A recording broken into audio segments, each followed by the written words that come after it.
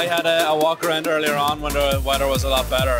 Fortunately, it's raining now, but yeah, the stage just looked amazing and really great production and great atmosphere. So yeah, hopefully it continues through the night. I spent a lot of time thinking about what to play, and judging by the crowd reaction, it looks like it's a really energetic crowd, so I'm really looking forward to it. My new album is out at the moment, Never Fade Away.